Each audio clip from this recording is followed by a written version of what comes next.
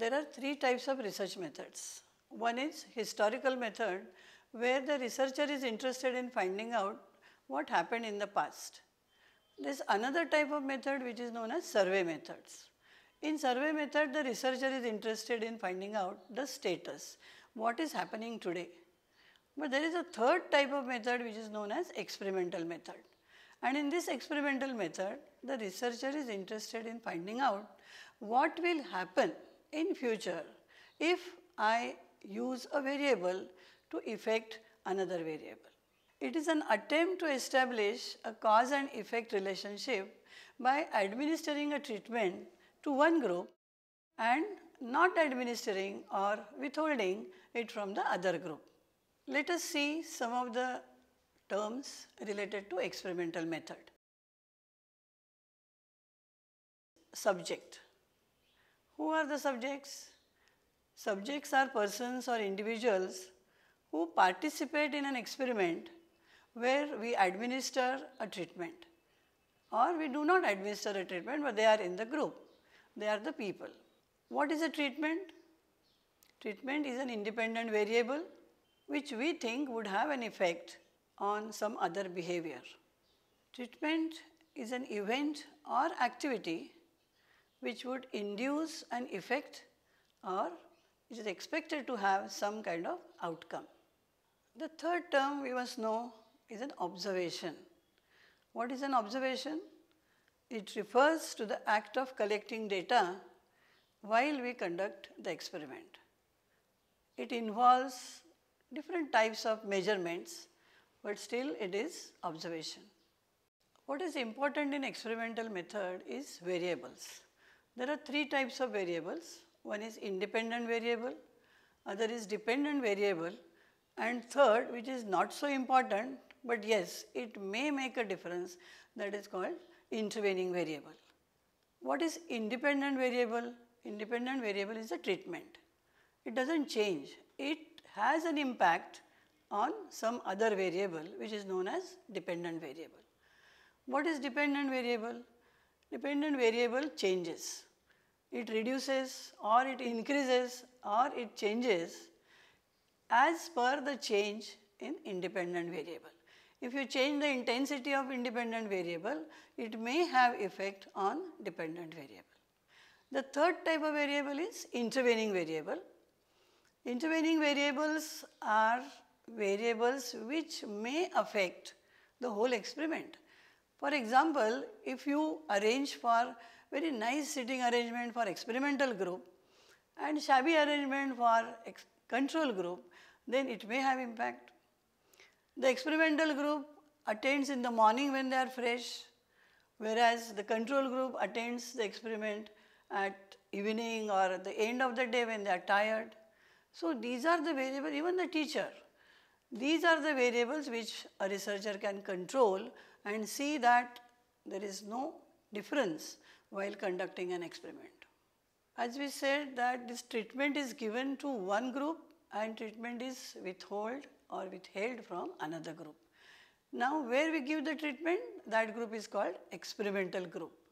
Where we do not give the treatment is called a control group.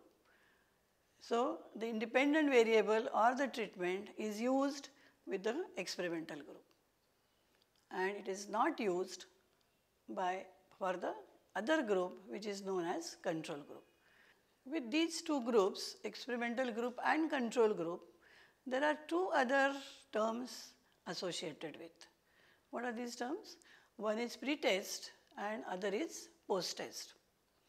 As you would know from pre-test, the pre-test is given prior to conducting the experiment and post-test is given after the treatment is given. So the pre-test is termed as T1, the scores are considered as T1 and the post-test scores are considered as T2. And the difference between T1 and T2, this is the difference the researcher is interested in. Is there a difference? If at all there is a difference, is it significant difference and why is this difference? So these are the questions which generally the researcher answers and for that the researcher must have two groups and also must have pre-test and post-test. there are many different types of designs, but the strategy remains same. See this visual which shows us the basic strategy of any experimental design. We have to get two groups, or there can be more groups also, but two groups we are seeing here, group A and group B. They are equated. They are equal on some of the aspects which a researcher think may affect the score on the treatment. So they are equated, and there it is seen that whatever you give them is similar except the treatment. Now you see the group A, that is experimental group, is given a treatment, and the control group B is not given a treatment. We are withholding the treatment from them. After the treatment, we are again testing both the groups, and if there is a difference between the scores of group A and group B, then we say that this may be because of the treatment.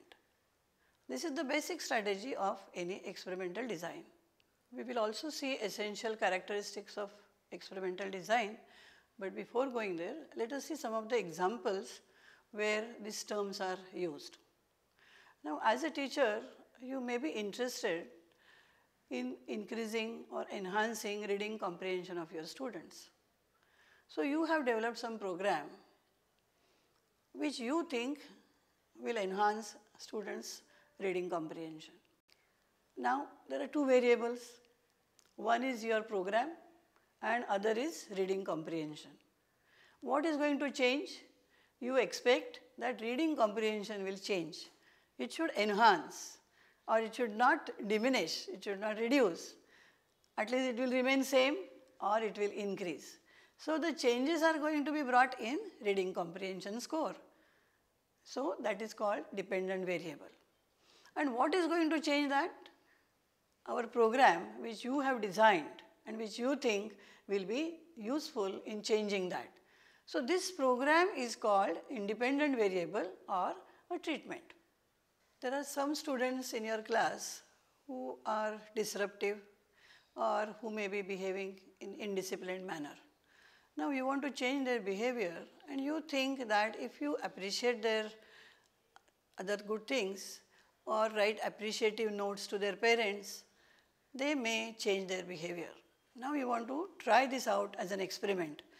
So you start sending appreciative notes to their parents, and you want to see the change in the behavior.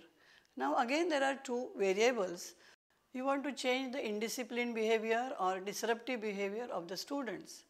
So that becomes a dependent variable because it is going to change, and the appreciative notes are independent variables.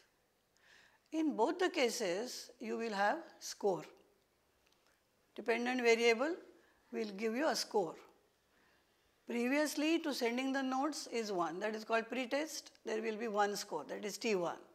After you give this treatment, you will again test their behavior, which would again give you another score, that is called T2. And you are going to see the difference between T1 and T2. That is why when you are working with scores, when you are working with numbers, this is called quantitative method. So experimental method is a quantitative method of research. Let us see essential characteristic of experimental method. There are many, but let us concentrate on 4. One is control, other is manipulation, third is observation, and fourth is replication. Now let's see one by one. What is control? Control is a characteristic which refers to the extent to which different factors in an experiment are accounted for. Because ultimately the researcher is interested to find out whether this effect is because of the independent variable, because of the treatment. So he or she has to be extra careful in having a control over all the variables, all the factors which may contribute to the effect which he or she is not intending. What is the purpose of control? That is why the first purpose of control is to isolate things, isolate independent variable from any other intervening variables so that they don't have any effect on the dependent variable. So achieving isolation is one purpose of control. Another purpose of control is achieving quantitative evaluation. As I said earlier, it will give you a score. So we are talking about evaluating something which is a quantitative evaluation. There can be qualitative evaluation as well, but in experimental design we try to have quantitative evaluation.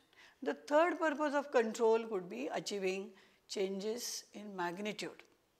Magnitude is a vector which has a distance but which also has a direction. So in which direction the changes are taking place?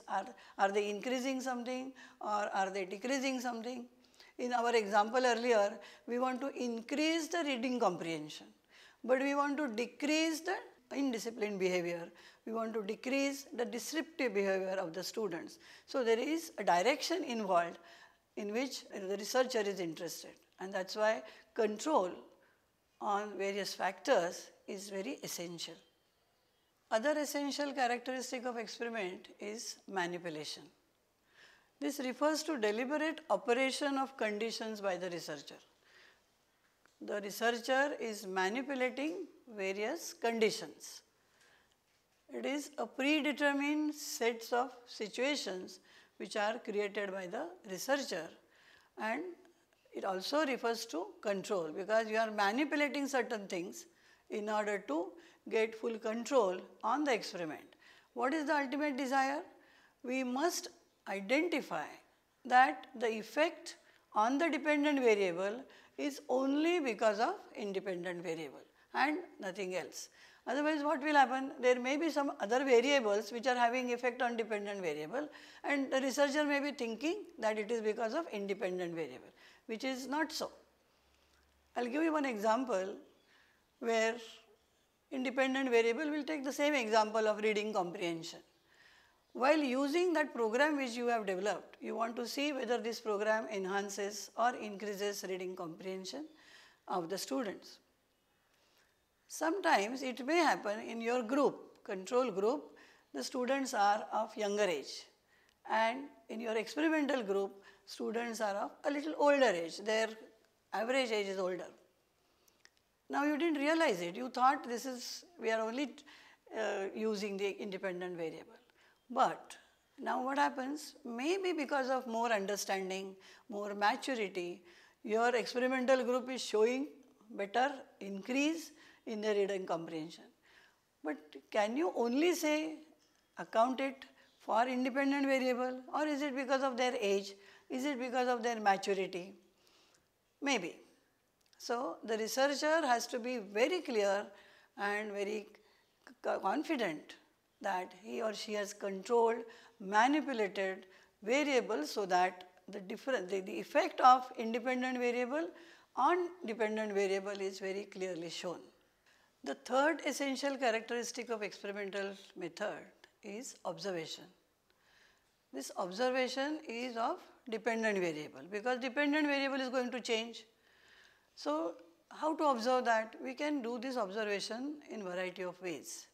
We can use many tools, we can use test, we can use observation schedule, several things can be used, but ultimately they will give you some score.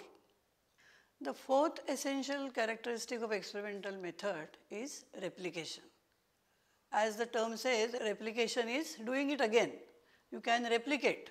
Why do we want to replicate that? We are generalizing our results. We are saying this is the cause and this is effect. Now once you have said, other people also may be interested in seeing whether it is really true. So they will replicate that. Using the same conditions, the experiment can be replicated. This is about other people doing it. But a researcher also may be interested in replicating the subsections of the experiment. The experiment is huge. Now there are many variables. So the same variable, some of the sets of variables can be replicated in some other situation so that the generalizability increases. We are talking about, say, the effect of your program on reading comprehension. Reading comprehension of 8th standard students, 9th standard students or 12th standard students. You can replicate the experiments in variety of situations and see whether you get the same results. What happens here, because of replication, the generalizability increases. You also can make multiple comparisons because the experiment is replicated in different situations using different variables of the subjects. You can compare whether this reading comprehension program was effective for 12th standard students or it was effective for 8th standard students. That also is possible. Experimental method is a quantitative research method, but it has a very specific purpose and naturally it has a specific nature, and that is why it uses very specific terminology. In this session, we have seen all those terms which are associated with experimental method, and we also discussed variety of characteristics of experimental method. There are many other aspects to experimental method. For example, there are variety of designs, experimental designs, which a researcher must know. A researcher also must know while setting up an experiment what are the threats, what are the challenges that the researcher must keep in mind so that the experiment which he sets up, the manipulation, the control which he or she wants to achieve is achieved. Some of these aspects we will be discussing in other sessions. Here, please keep in mind that very specific terminology is used for any experimental design. Thank you.